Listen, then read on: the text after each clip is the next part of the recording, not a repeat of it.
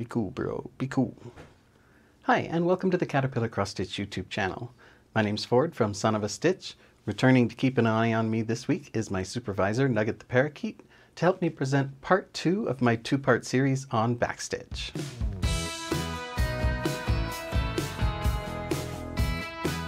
Well, here at Caterpillar Cross Stitch, we are all about cross stitch, and we upload helpful and, with any luck, entertaining, but if they're not that, at least they're cute, videos about it every single week.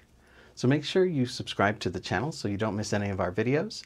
And if you like this particular video, give it a comment and give it a like so I know to make more content like it. Likewise, if there's a topic you'd like to see me discuss on the channel in future, put that in the comments as well, and I'll see if I can get around to it. Nugget just reminded me that I need to make sure to let you know that you should join the Caterpillar Cross Stitch VIP Stitch Club. When you join, you get 10% off your first order, you get an ebook with 8 free digital cross-stitch patterns in it, and you get a download containing our top 10 cross-stitching tips. So make sure you hit the link down there in the description so you don't miss any of those amazing perks. Now last week I shared some of my This is my time, Nugget. Now last week I shared some of my more basic cross-stitching techniques and tips. This week I'm going to show some of the more advanced techniques that I like to use. I'm going to start by answering a question that somebody asked in the comments of last week's video, which is how you finish off a backstitching thread when there aren't any stitches nearby to tuck it behind. So let's start with that, and then I'll show you some of my other advanced techniques.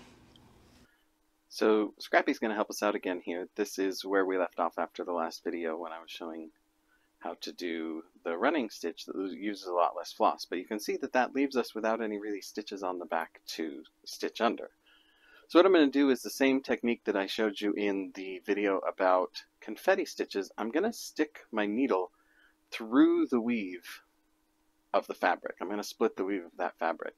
Now since there's not much to attach to, I'm going to do it again in the same direction so that my floss is making a full 360-degree loop wrapping around that little piece of weave. So that's going to leave us with a very high friction point right here. And then I just want to tuck my tail in so that it can be nice and tidy. But I'm going to run back in the exact same direction that I was coming from so that if my tucks here are visible at all, they'll be hidden by the line of backstitch that I was creating in the process. So I just pull that nice and tight, and I get my scissors right up against the last little bit of the weave and snip it off. And there you have it. I've ended that backstitch line without anything showing. And it's a nice sturdy line as well, so it's not going to come untucked. So next I'm going to show you a couple of ways that you can kind of customize the way your backstitch looks. If you're stitching over the top of existing full cross stitches, doing them one stitch in length at a time, which I'll show you in just a moment, can make the stitches kind of sink down in. Now that can be good or bad depending on whether you want those lines to really stand out or to be a little bit more subtle. But if you do them in slightly longer stitches, like 4 stitches long the way I'm doing these ones here, then they'll tend to more float across the surface of the stitches, so they'll be more highly visible when you're doing backstitch across the top of existing stitches, instead of around the outside of them to make an edge or a border. And I'm going to do a line here of them only 1 stitch long, so you can kind of see how that looks different. But I'm going to do that in high speed. So you can see here how the longer stitches give kind of a straighter, more cohesive line look as compared to looking like a bunch of little dashes strung together the way it is when you do them only 1 square at a time.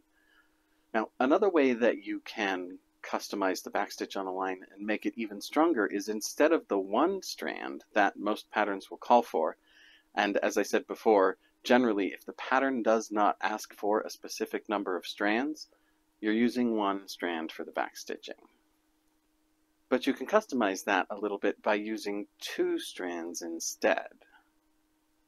Here I'm starting my 2 strands using the loop start method that I showed you in the last video. Then I'm going to bring that around to the front, and I'll do a couple of stitches with just 2 strands, and then I'll show you a neat little trick that I like to use. So if you want to use 2 strands in order to get a heavier line, one thing that I like to do is to take my 2 strands once I've got my floss on the surface of my fabric and wrap them around one another. This is not just twisting, I'm actually changing hands and switching them back and forth, so kind of like braiding but with only 2 strands. And I wrap them around one another to cord them into a single double thick strand of floss. Part of the problem can be when using two strands that they will split a little bit and look like two lines instead of one. So I'm just going to wrap these a little bit.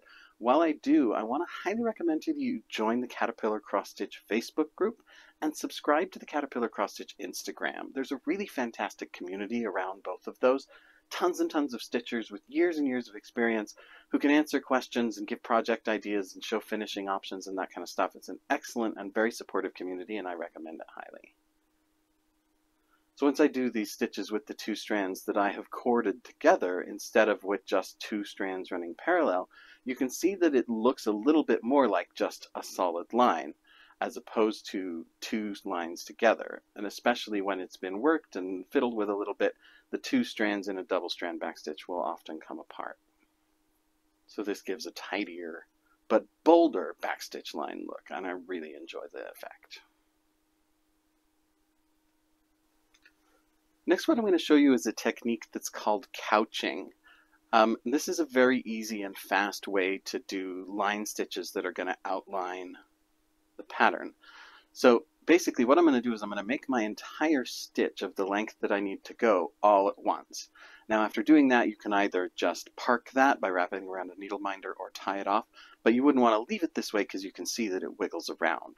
Especially after you wash it, that's going to be a problem. So I'm using two different colors of floss so you can see what I'm doing.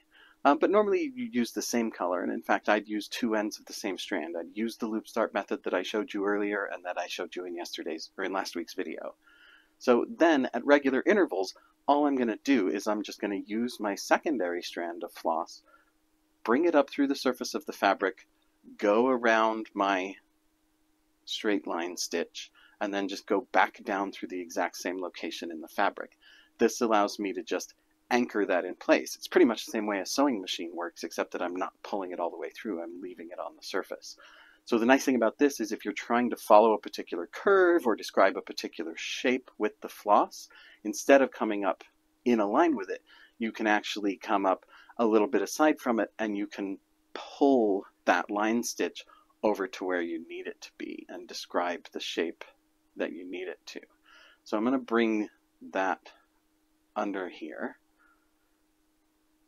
If I can get my fingers to work correctly, and I can just pull that stitch over to where I need it to be, so I can get it to describe whatever shape I need to.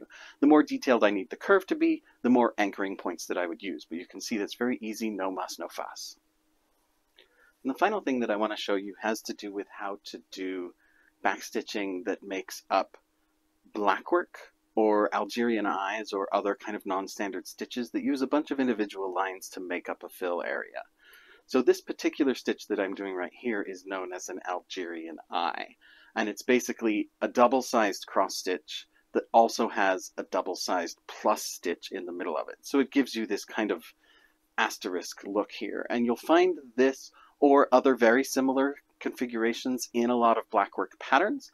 But when you do it the way I've just shown you, where you just go all the way across, even though it's a decent length, I get kind of this unseemly pile of thread in the middle because I've got 4 strands of floss all stacked up on top of each other. And with some blackwork patterns, I'll have even more. A few of my own designs have like 8 strands that stack on top of each other, and it gets kind of messy.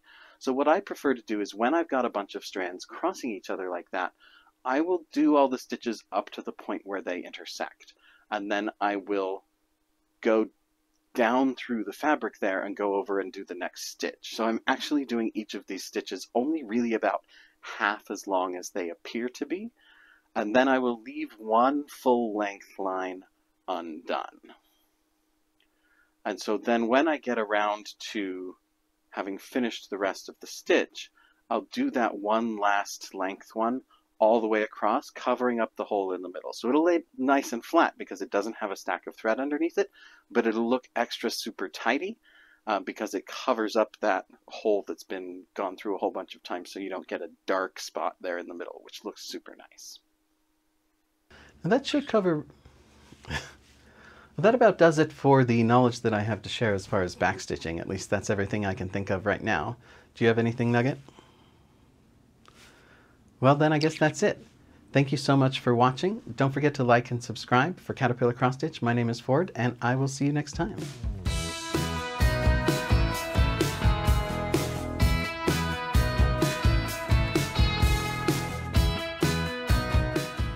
Hi, have you heard about Love It Stitch It yet? You can design and shop the cross-stitch patterns you've always wanted. Love It Stitch It is an easy-to-use design tool and exclusive cross-stitch marketplace, giving you the freedom to create, sell and shop all in one place. You can design anything that you like, add text, upload and convert pictures and artwork. You can design the cross-stitch patterns of your dream. You can download them for personal use, or you can upload them onto the marketplace, designed by cross-stitchers for cross-stitchers, jam-packed with some gorgeous cross-stitch patterns from designers all over the world. If you're not interested in designing or selling, that's totally fine too. Just visit the marketplace and you can shop from hundreds of beautiful cross-stitch patterns so you can pick your next project. Are you already a cross-stitch designer, but maybe you're fed up of other marketplaces, maybe not getting the sales that you deserve, maybe not getting your patterns seen as much as you'd like? Then let us help. You can easily register for free and get uploading your PDF patterns with absolutely no fees whatsoever. Let us then market your gorgeous designs that you've put all of your work into to over 185,000 dedicated cross-stitchers from all over the world. We will absolutely do our best to get your patterns seen and into the right hands of people that we know will absolutely love stitching them. As a designer, you can easily list your PDF patterns for sale, no matter which software you use to design them. Our job is to make cross-stitch design accessible to all. There's nothing to upgrade, there's nothing to download. It's really easy to use and beginner friendly. We also wanted to create the marketplace to bring sellers and buyers together so that it's really easy and such an enjoyable experience to shop all of the high quality verified designs on the platform, but also to give those amazing designers a place to really showcase their creativity. So visit loveitstitchit.com today and register for free. Stitch what you love and free your creativity.